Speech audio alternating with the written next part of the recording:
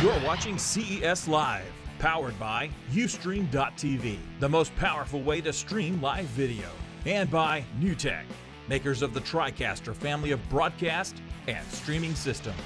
And now, CES Live. Hey folks, welcome back. We're continuing our coverage here at CES Live 2014 in Las Vegas, Nevada, baby. Is that where I am? I'm beginning to lose track, John. That you are. That, my friends, is Renee Ritchie. That's John P. That's right. And that is Pioneer Ted. How you doing, guys? I think that should be your name. That, well, in some circles it is. It is. It is. But, you know, we've got Ted Pioneer here from Ted. Pioneer. And good to see you again. It is great to be seen. We good like to see you guys. We like to get the updates from Pioneer each year. And he brought a friend. I did. He did. What's his name? This is the top model of our new NEX products.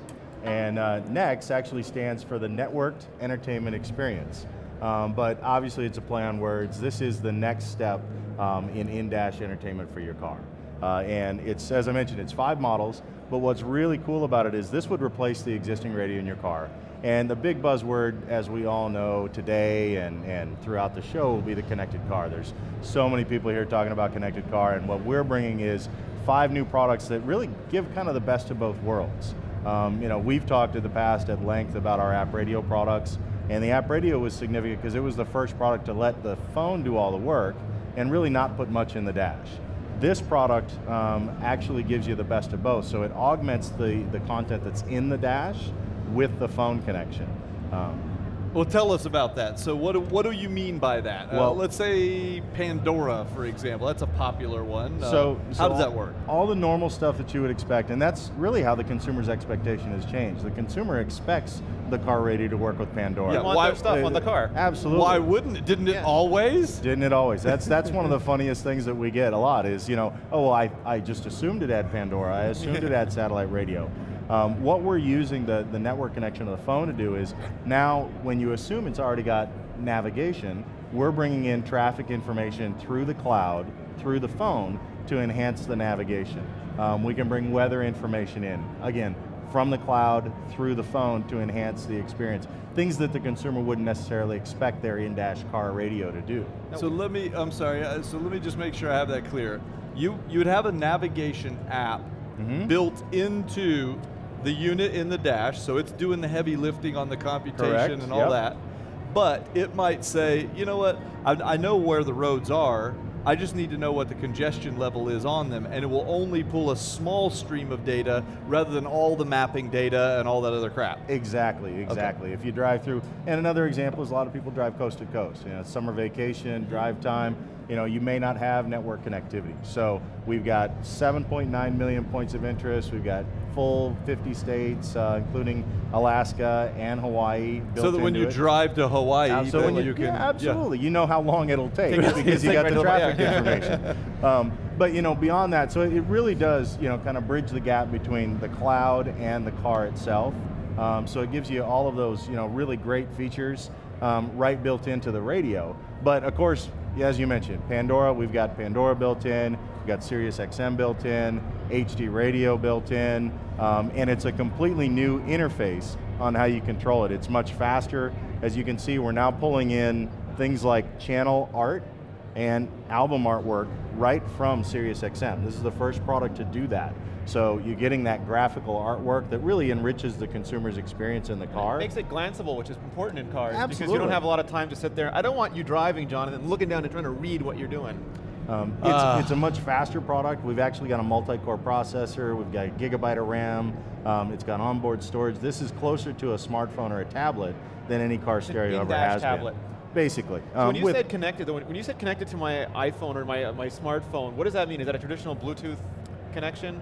You know, it's everything. So we have Bluetooth for calling, we have Bluetooth for audio streaming, so if you just want to hop in the car from the gym where you were Bluetooth streaming to a headset or something like that, you can hop in and you continue your listening. In addition to that, of course, you can plug in, you can get the Pandora off of the phone, you can get HD radio, you can get iHeartRadio, all of our app radio apps, you can get all of that content running on the phone but control it into the dash. When you say just plug in, you mean with like a micro USB or a lightning cable or whatever? As you know, our goal is to pretty much cover all the bases. Yeah. You know, Pioneer wants to be the leader in the connected cars, so we can connect to, we've got dual USBs, we can connect to an iPhone using a lightning connector, we can connect to an older iPhone with a 30-pin dock connector, we can connect to Android handsets using USB, micro USB, MHL, we can connect to even external devices. If you want to bring in a game system, like your last conversation, we've got an HDMI input on this, so you can bring that in, and the kids can play games in the back seat. The thing I love about this is I bought a Toyota the year before they got smart. And I went to Toyota and I said, "What, can I put the new one in here?" And they said, "No.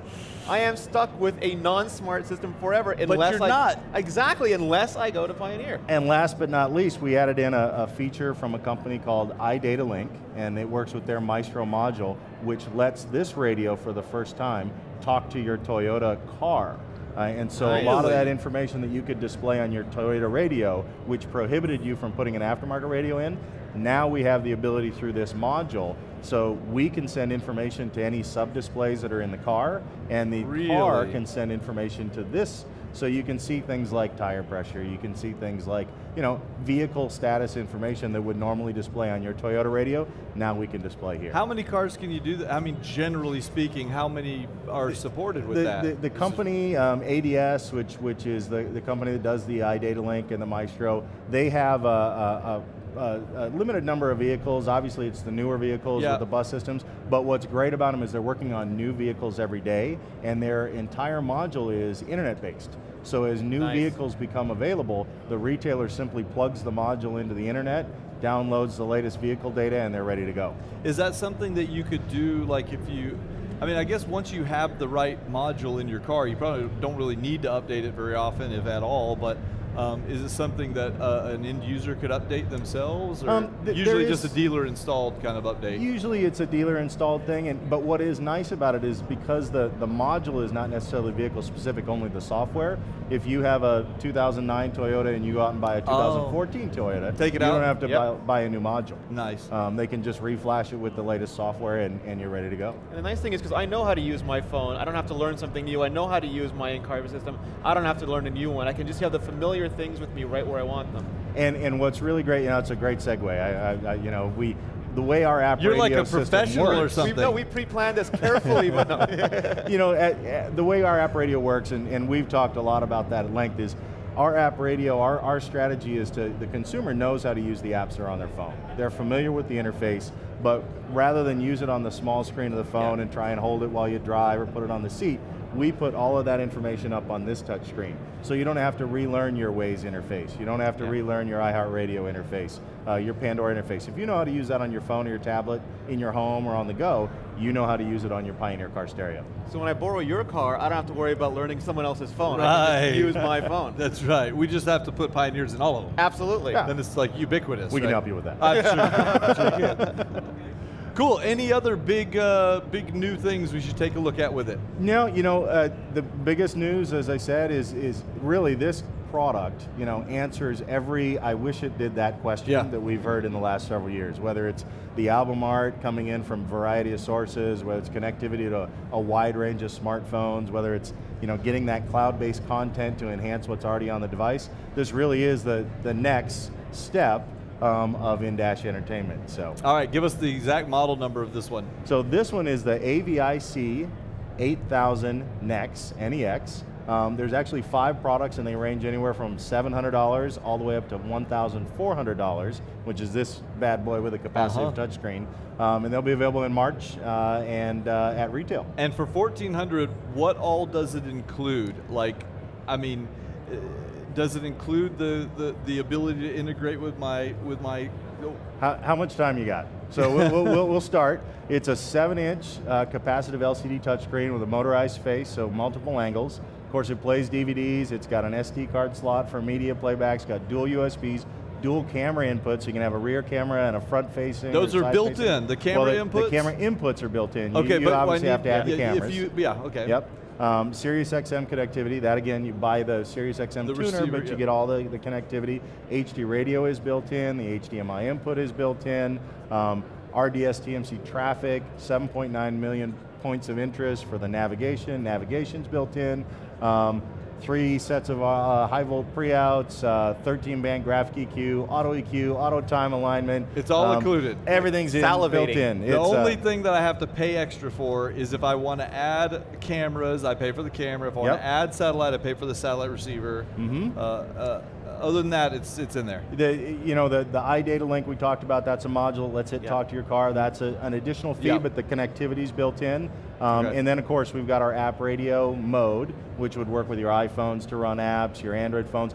Obviously, the specific cables for the iPhones or the specific Android phones, those cables are going to be extra just because we don't want you to pay for all the cables that you need.